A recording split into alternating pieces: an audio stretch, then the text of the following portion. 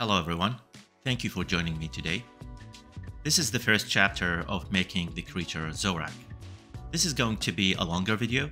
I will be showing you my workflow from concept sculpting all the way to creating model turntables in Maya and Arnold. But first, I want to thank everyone for their encouragement and the kind words shared on my first YouTube video. I appreciate the time you spend watching my videos and really hope you find them helpful in creating your own art. As you can see, I already started from a sphere to block out the concept sculpt, which is a question I get a lot, which mesh to start from. For your own projects, feel free to start from a sphere, base mesh, or faceplane model in ZBrush, whatever helps you in creating the concept you have in mind. And at the end of the day, it's the concept stage anyway, so it's very forgiving. After forming the main shapes of the head and neck, I start by adding the skull's bony landmarks at the model's early stages. And the concept I had in mind was for a creature with his mouth open and possibly canine teeth sticking out. So right from the beginning, I started by carving in the mouth socket, then masking and rotating the jaw to drop the jaw slightly. And again, mainly focusing on the bony landmarks and the shapes at this stage, not concerned about any secondary shapes. And when you drop the jaw, it will affect the ear slightly and a lot of the muscles and the skin around the mouth and cheeks. I always treat the sculpt the way I approach real clay in real life. I build the clay mass and keep carving more details in layers and passes. Of course, in digital sculpting, we can undo or go back to earlier sculpt if we wanted to. However, I have always enjoyed approaching digital sculpting this way. Now, as you can see, I've begun adding more face planes and started hinting for secondary forms. It's time to add spheres for the eyes and begin refining the eye socket, eyelids, and the surrounding area. Make sure you give the eyes enough volume from the beginning to shape the eyelids.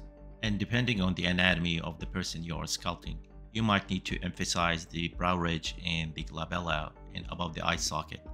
It adds stronger features to the face. To look at the shape of the teeth and the gums, I added a sphere. I first marked the middle line where the upper and lower teeth are separated. And of course, once you add the teeth, there will be more updates on the jaw and the areas around the mouth. And quickly updating the skull shape while adding the teeth. Back to the teeth and gums, I duplicated the same sphere to use it for the upper teeth, shaping inside the upper gums and just the overall shape.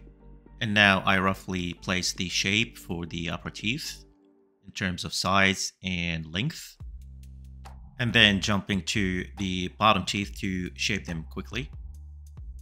At this stage, I'm doing the same thing I did for the head, which is blocking the main shapes and volumes for the teeth and the gums. My goal is to put everything together and see how it reads, and keep adjusting the teeth and the mouth as I go. And there's no commitment to any design at this stage. I could sculpt more teeth, make them longer or shorter or smaller. It's always good to have a version of the idea you have in mind, and that version is visible on the canvas, which helps in forming a better judgment or possibly more ideas. I keep jumping from one spot to another to avoid spending too much time sculpting in one area. It also helps in bringing the model slowly up to the next level. Then come back to the same area with fresh eyes later and continue sculpting. A lot of times I step away for half an hour or so, then come back to have a look with fresh eyes, which helps me spot my mistakes or gives me more design ideas. Ideally, you don't want to finish the whole concept in a few hours. It's best to spend a couple of days working on it, just to help you spot the mistakes you made a few days earlier and also help you develop a better take on the current design. Blocking out the primary shapes and mouth is done. I'll transfer XYZ base mesh and continue sculpting on a clean geometry. Jumping in Maya with the decimated sculpt, I scaled the concept mesh to 24.5 centimeter in height for the face.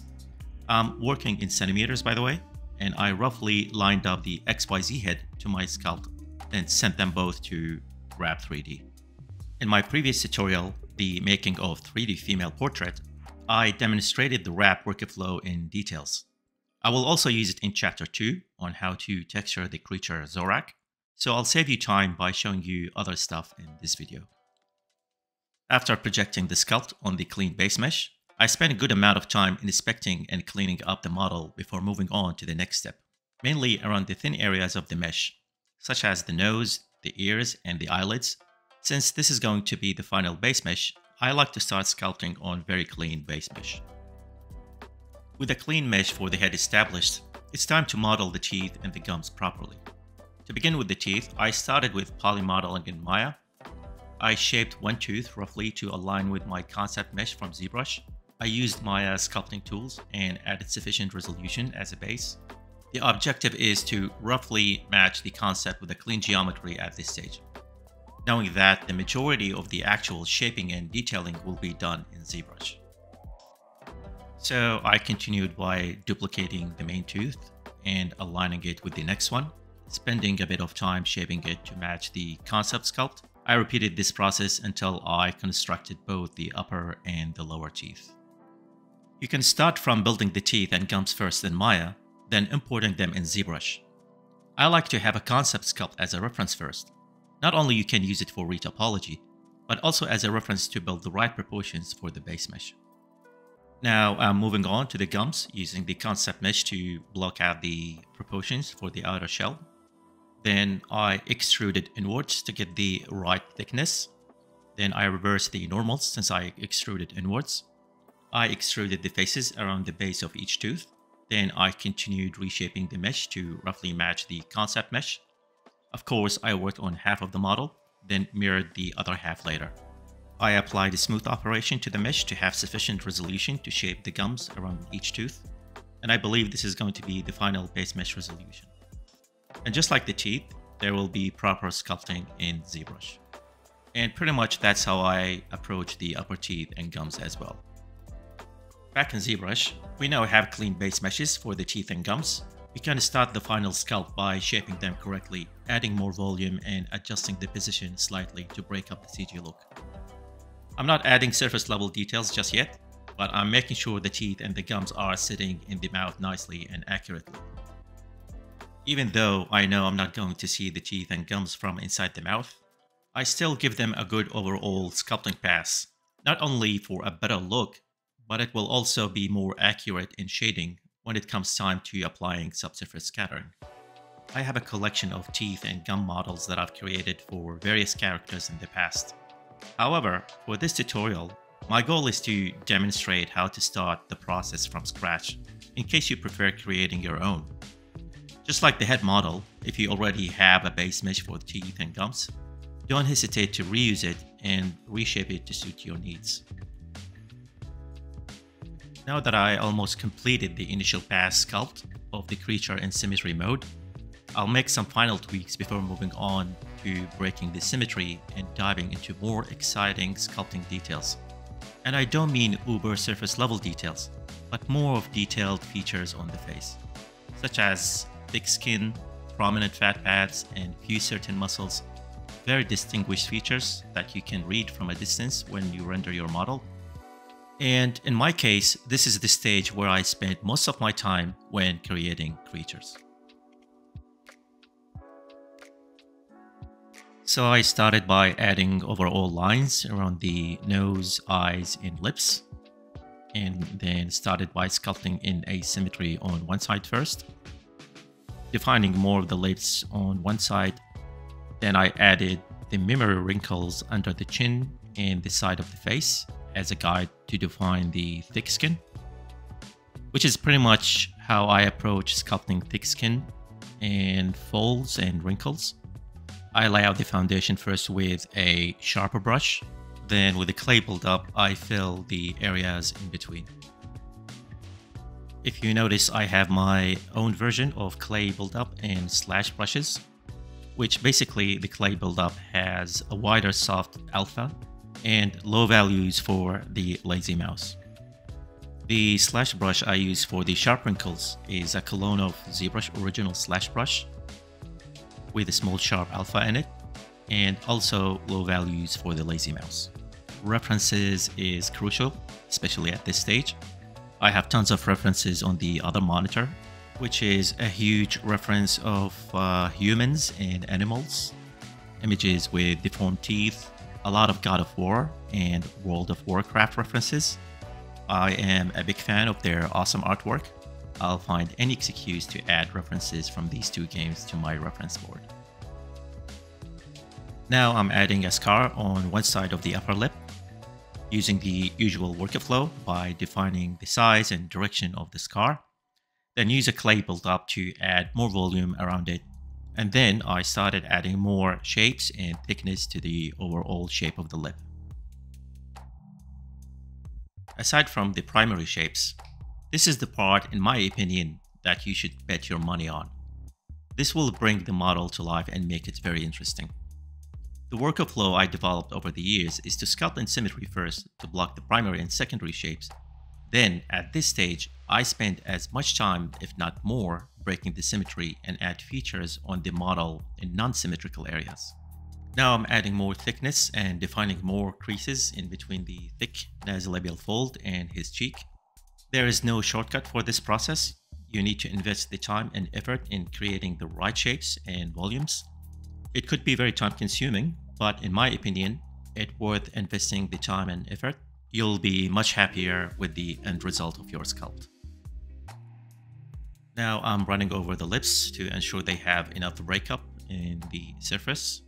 Also make sure they sit nicely against the gums. I often keep jumping from one area to another as usual, adding more surface breakup. Also give my eyes a break from looking at one spot for too long. I'm breaking the symmetry even more on the nose and the nostrils, adding more of the thick skin and surface breakup around that area. Depends on human age. One of the main obvious asymmetrical features of the face is the nose and the eyes. And for creatures, I always tend to emphasize breaking the symmetry even more in those areas. I think the mouth and the jaw is in good shape for now, so I expanded the skin folds around the chin and moving on to the neck as well. Probably a lot of you know that already, but for those who doesn't know, you can expand selection by holding Ctrl Shift then X, and you can shrink your selection by holding Ctrl Shift then S. And I have assigned a hotkey for solo mode to isolate the current subtool, which is very handy for isolating the head and hiding the eyes or the teeth while sculpting tight or hidden areas. Now I'm moving from the lower part of the head to start sculpting more details on the eyes. And yes, you've guessed it, I'm using my slash brush to lay down the foundation for the wrinkles. And then I will be using the clay build-up to give the areas in between the thickness. Pretty much the same approach I took on the mouth and the jaw area. One crucial aspect of sculpting the eyelids is thickness. Make sure you have enough eyelid thickness in your characters. It contributes significantly to the realism of the facial anatomy. I closed the eyelids for the left eye ever so slightly. Now I'm sculpting additional forms on the upper eyelid and around the orbital socket. I'm focusing on smaller forms at this stage, while slightly hinting for crossing skin around the eye and in general. When sculpting dense skin, it's important to consider the impact of gravity over time, creating more definition in the pockets and shaping the contours of the thicker skin around that belly, which is the middle section of that fold. And like I said earlier, I always try to add more thickness in the middle of the wrinkles and in between creases, while considering the direction of gravity, of course. I always keep looking at the overall forms just to make sure everything reads well and it's the way I want it to look. Again, I highly recommend taking long breaks while sculpting and come back with a fresh eye. And as you can see, I frequently switch up the lighting and materials, turning the model to view from different angles. When it comes to materials, I usually stick with the basic materials in ZBrush because it gives you an honest representation of the model. I only tweak the color and specular values. If I find settings I like, I might save it as a new material. But all of my materials are based on ZBrush basic material, which is, I find, pretty straightforward and reliable. and I occasionally press P on the keyboard to switch back and forth between orthographic and perspective modes. This helps me read the model from different perspectives, which in the end it does impact my judgment on updating certain aspects of the model. And now I'm laying down the foundation for the forehead wrinkles by adding memory wrinkles and folds. Now you know my workflow. I'll be adding more forms and volume in between the creases. I usually do quick pass for the wrinkle design first, mainly to see how it connects with other wrinkly areas on the face. I'm not committed to any wrinkle design at this stage. If I don't like it, I'm not afraid to change it again. I will keep updating it until I'm happy and satisfied with the look. But mainly I have one specific reference or two on the other monitor that has specific features I'm trying to replicate on my model. It could be from a human or even animal. Okay, it's time to sculpt the teeth properly. It will help shape the mouth better. First, I don't like to keep the teeth symmetrical. No one has symmetrical teeth, let alone creatures. So I'll start by breaking the shapes individually for each tooth. That will bring more realism to the mouth overall. And then I will reshape them and make them look like a crooked teeth. And for this pass, I will add a little bit of cracking and chipping randomly on each tooth. I also make sure I sculpt and shape the volume from inside of the mouth. That will help to shape them even better. Also, I want to give the geometry a good volume for the subsurface scattering to travel through. And while I'm at it, I keep updating the gums at the same time, just to make sure they are sitting as they should inside the gums. And I always check how the lips look like while I'm updating the teeth and the gums, if there's any updates required, which most of the time there is. And then I refine the shapes for the gums to make them sit nicely inside the mouth. And that was the quick pass for the teeth. There wasn't much to it really. Then I continued refining the face. From here, it's a matter of dedicating time and effort to another area of the head. The level of detail you want in the model is directly proportional to the time you spend sculpting it. From my experience, this is what distinguishes a quick model with minimal sculpting time from one that has more time and effort invested. In production, and many artists and visual effects houses are aware of this, it's a topic we often discuss at work. It comes down to the cost of the model, client negotiations, and role of the character in the shot, whether it's a hero character, mid or background character. All these factors significantly influences the amount of details we need to add in the model. However, for personal projects, I believe you should do whatever you like and have fun with it. Take the time you need and enjoy the process and learn along the way. After all, it's your project, so create characters and art that you are passionate about. That's at least how I approach it. Now let's add more details to the lips in asymmetrical mode, starting with the lower lip border by sculpting smaller creases. Then I sculpt sharp lines on the lips first to define the deep creases we see on the lips, making sure to place them randomly. And even though they may appear vertically, I try to break up the direction of the lines ever so slightly for more natural and human-like look. Then with a clay build-up brush, I keep adding more volume in between the creases to mimic the cushion-like areas on the lips. I like to have the borderline very well defined. I tend to exaggerate the details on the lips. However, a lot of these creases and details will look softer when applying subsurface scattering. Also making sure not to extend the sculpt all the way inside the mouth. I'm avoiding adding very fine details. I will get that from adding texture XYZ displacement. My goal is to add mid to large details on the lips, just enough to show up from a distance in render time. So even though I'm sure I probably won't see the tongue inside the mouth, still I just wanted to have a geometry that represents the tongue. I will not spend the time sculpting details on it, but having the mesh in there with basic texture is a good safety net. While sculpting all the fine details could be fun to do, there is no point in investing the time on it. So after sculpting the basic shape, I'll retopo the decimated mesh, give it a quick UVs, then add it to the mouth group.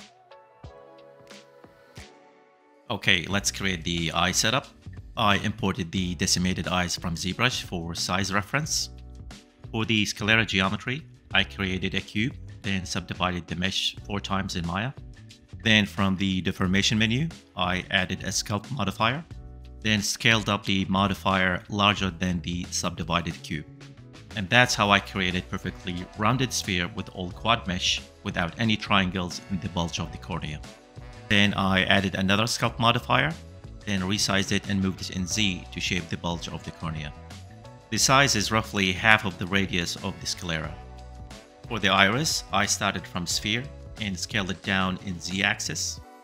Then with a soft select, I pushed it in from the center to form slightly concave disc. I positioned the iris closer to the base of the cornea. Then I deleted half of the disc and I moved it roughly even closer to the radius of the cornea. I extruded the edges a bit more. Then I deleted the faces in the center to create a hole for the pupil. And after deleting some of the resolution, I lost some of the concave quality to the disc. So I pushed the center back in Z a little bit further. And I did a little bit of reshaping until I was happy with the overall shape of the iris. And finally, I added a geometry for the pupil and roughly placed it behind the extrusion of the iris. And right from the beginning, I wanted to create a shader for the sclera. That will help me decide how big or small the opening for the iris in the sclera. So I connected an AI ramp and connected the R channel to the transmission to the sclera shader, which is an AI standard surface shader. Unusual, I connected to the diffuse channel as well in the AI standard surface, just to view the ramp in Maya viewport. And just make sure you change the ramp type to circular. And from here, it's just a matter of controlling the color slider in the ramp to control how much you want to show the iris through the sclera. And now I rename and group everything correctly. I have a decimated version of the head in Maya viewport to help me position the eye correctly in the right place. And once I'm happy and satisfied with the position of the eye, I duplicate it and enter the same negative values in translate X and rotate Y for the duplicated eye. And then eventually I will freeze the transformation and delete the history before the final render. Okay, so let's work on the iris.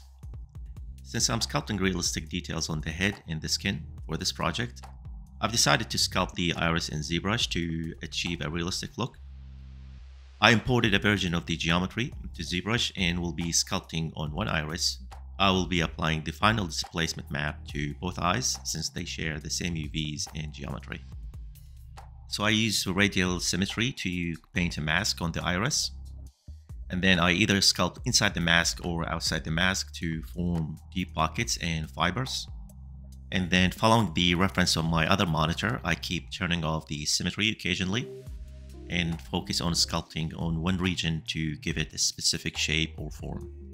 These shapes will capture specular highlights and shadows, giving the iris a very interesting look in close-up renders. My goal is to create detailed iris that is readable from distance without becoming too distracting or noisy. And the texture maps I create in Mari will complement the displacement when I start look deving the iris. I should say I don't do this for every single project.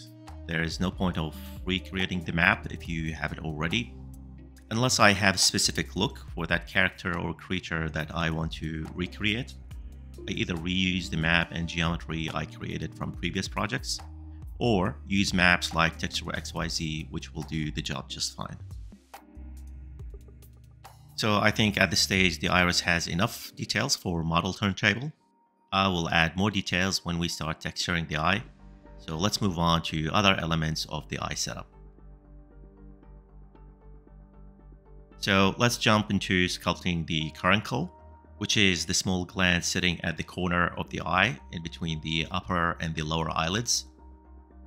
It is a very basic shape I created in Maya, which is Maya standard plane, subdivided a couple of times, and I extruded it to give it some thickness. Then I imported it in ZBrush for further sculpting.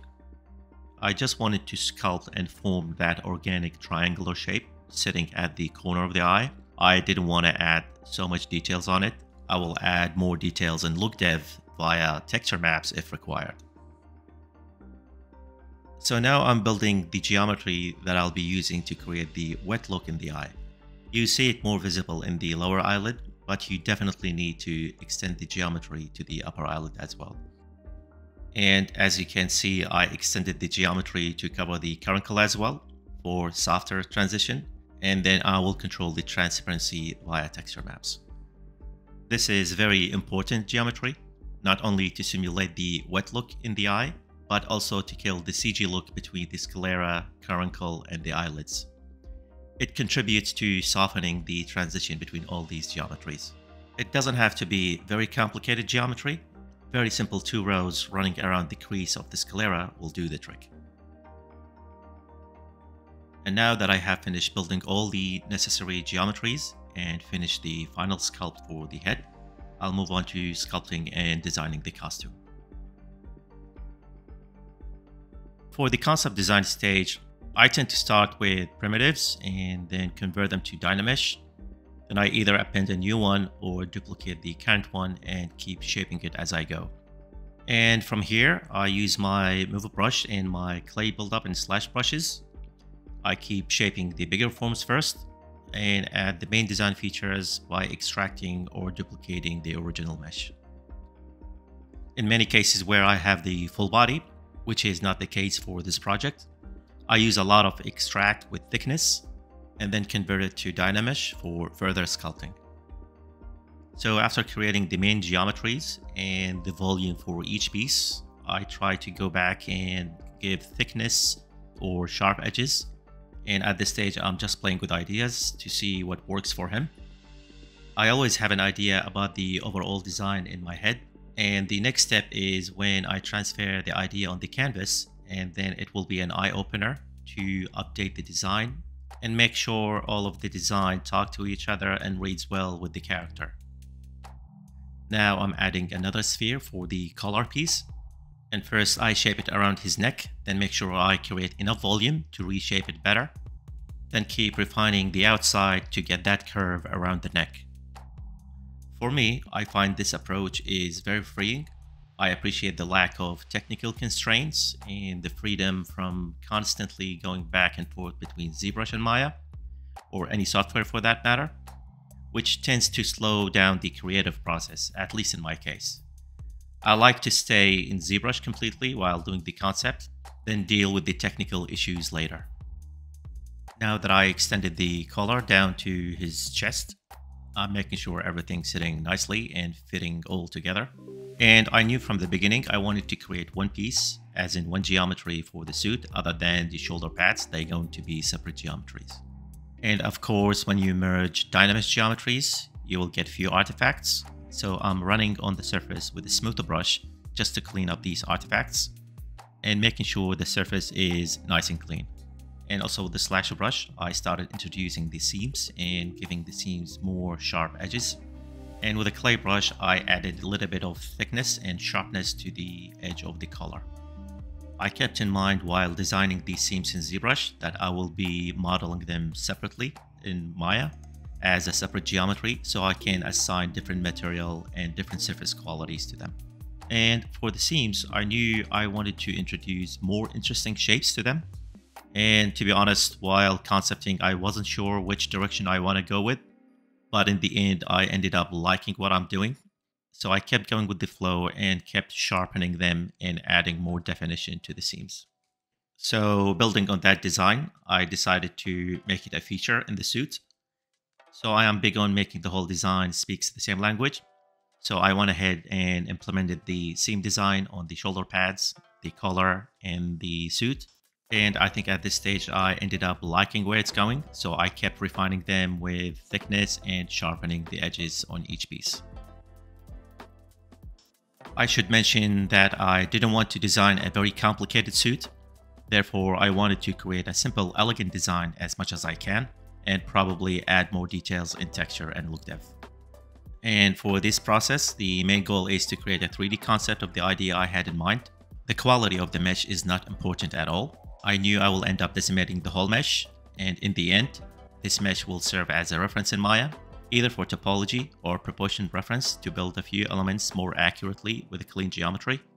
So I always try to lock the design at the conceptual phase and avoid changing it while texturing and look dipping. And that's my main focus at the current stage. So design-wise, the suit is pretty much done. I am just giving few edges more sharpness or thickness to make my life easier in Maya, and would be easier to separate the stripes or the seams to their own geometry. So I think it's time to decimate it and send it to Maya, and let's start the retopology process.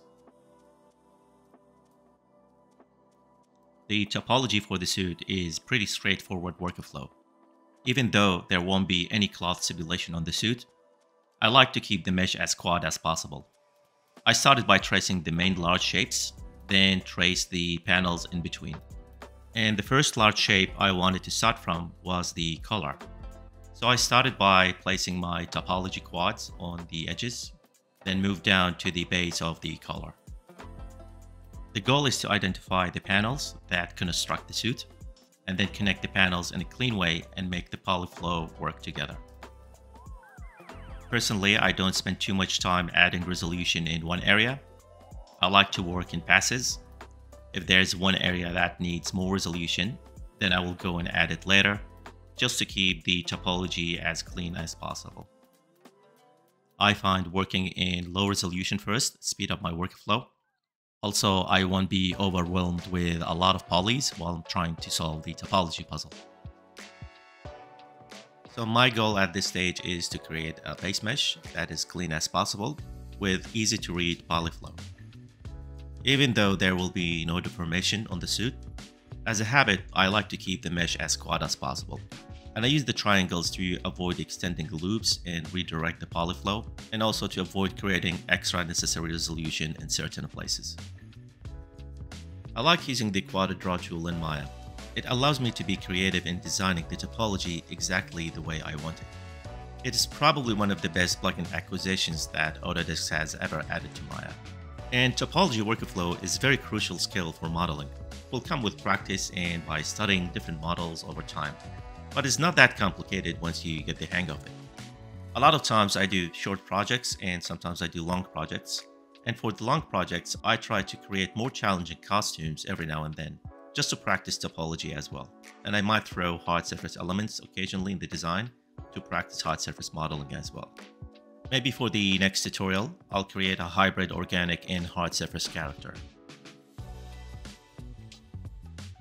So from here, I continue to block out the whole topology for the whole suit.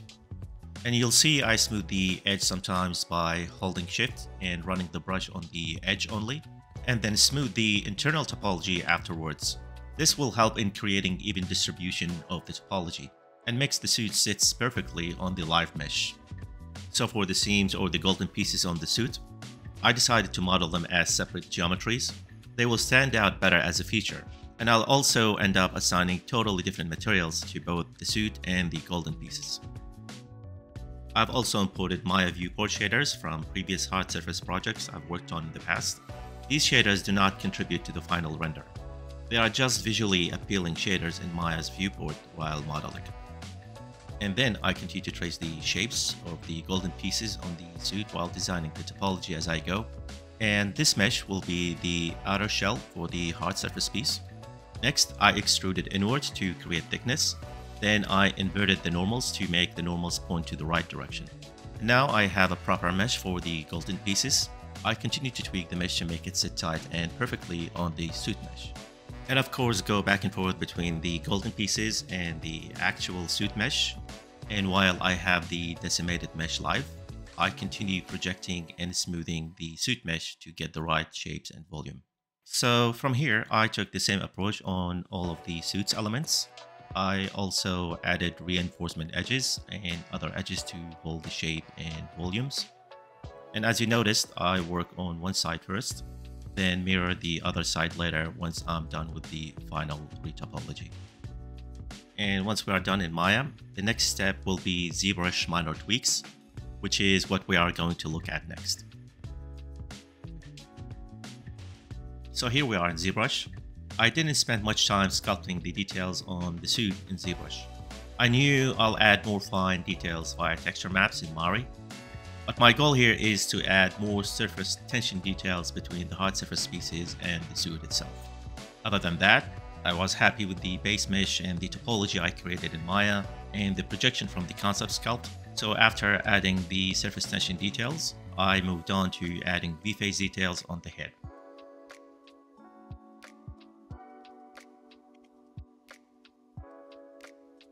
For transferring the V-face maps, I used wrap to transfer all of the maps. They made it very easy and pretty straightforward. You just need to follow the labels on the nodes and load your geometries, change the UDIM number in the Edit Project script in the File menu, and then hit Compute Frame Range in the Save Image node. And then when the process is done, you will have all of the maps transferred in the Export folder. Back in ZBrush, make sure you store a morph target on the highest subdivision level first.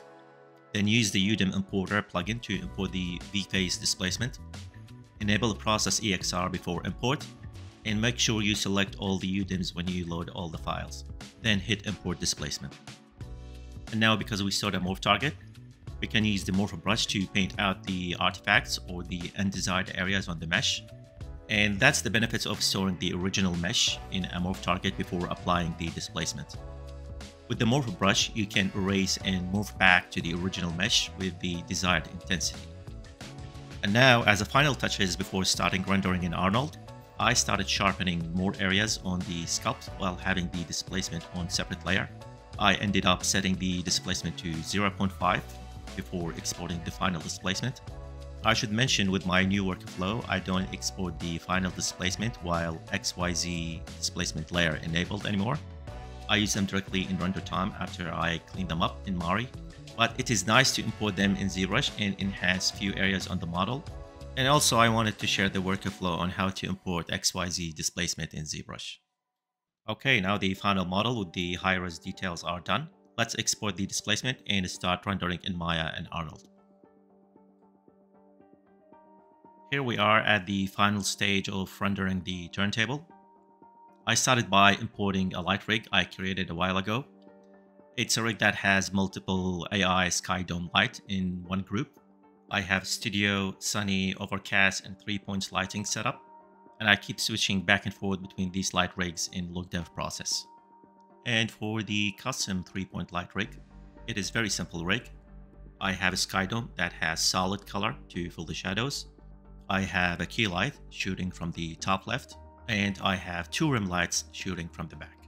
I guess I really should call it 4-point light rig after enabling the sky dome. And the focal length for my render camera is set to 50mm. I like to render in either 50 or 85mm cameras for characters. 50 and 85 are my favorite two lenses for rendering portraiture. For the meniscus and the sclera, I created an AI shader and assigned it to the meniscus first, and simply cranked up the transmission value all the way up to 1. And for the sclera, I reused the ramp I created earlier in the tutorial, and then plugged the R channel from the ramp to the transmission weight of the AI standard shader. And since I have one ZBrush displacement for the whole character, I created one shader for the whole character turntable. I created an AI standard surface and set the diffuse weight all the way up to 1. In the diffuse color, I switched it to data since I'm working in ACES color space, and set the HSV value to 0.18. For the roughness, I set the value to 0.5 to start with, which I'm sure I will change it later, but it is good neutral value to start from. Then I applied an Arnold subdivision to all geometries in the character group, setting the type to Cat Clark and the iteration to 3 to start with, and the adaptive error is set to 2. And to connect the displacement, I created the file node first. You can use an AI image if you like. The default displacement nodes in Arnold assumes the middle value of the displacement map is 0. So I'm adding an AI subtract node to offset the value by 0.5, since I exported the map from ZBrush with 0.5 mid value. Then connected the outcolor R from the subtract node to the displacement shader node. And of course, we have multiple UDIMs, so I'll change the tiles mode to UDIM Mari. And the displacement from ZBrush is a raw file, so we need to change the color space to utility raw for the displacement to render correctly. And the displacement is rendering as it should. So I'll go ahead and apply it to every mesh in the group minus the sclera and the meniscus. And that's it. That's how I render my ZBrush displacement in Maya and Arnold. So we reached the end of chapter 1 of creating the creature Zorak. I'll be texturing and look dubbing the character in the next chapter. I want to thank everyone for sticking around and for the support. I really appreciate your time. I hope this tutorial will help you in creating your own art, and I'm looking forward to see what you're gonna create next. Thank you very much, and see you in the next one.